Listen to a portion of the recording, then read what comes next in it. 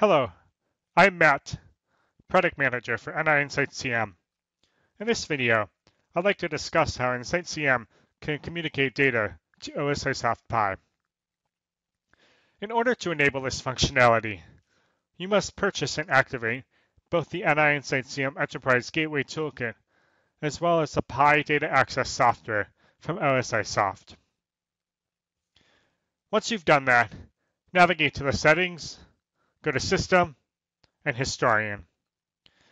This is the page that will enable you to map your assets within InsightCM to specific Pi points on your Pi server. You'll note that we've already defined several assets and mapped those to Pi points. But if you're first setting up a system, you can do so by clicking Add, selecting any assets you'd like to map, and then choosing Apply.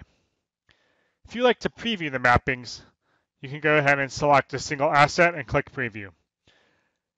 By default, InsightCM will map the asset name to the equivalent Pi tag name. If you'd like to customize the mappings, you can do so by using the Point Name Patterns tab and the Custom Feature Names tab. Once you've created an asset mapped to a Pi point, InsightCM will begin to communicate that data to Pi as soon as it has been received from the device. If you'd like to explore the data that's in Pi, you can click on a single point and click on the Chart button. This will retrieve data from Pi. It may take a few seconds depending on your connection. But what you can see here is a trend which has been stored in Pi.